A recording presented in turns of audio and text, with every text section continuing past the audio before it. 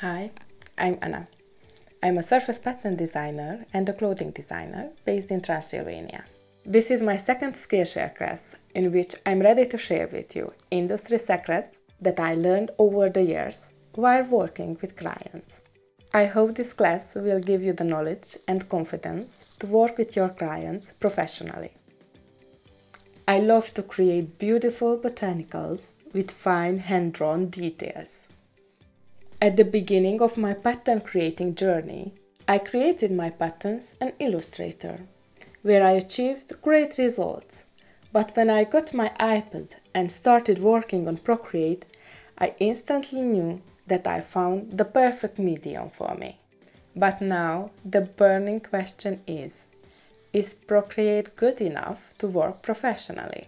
Can you work on client's project on it? I'm here to say yes, most of the time. I'm here to show you what to do on those occasions when your client requests AI file format.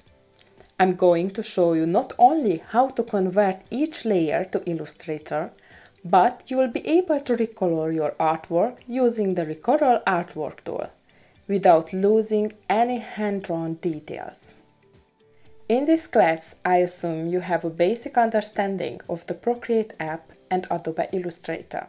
I'm going to show you the tools I use in order to transform my Procreate drawing into a recolorable layered Illustrator file.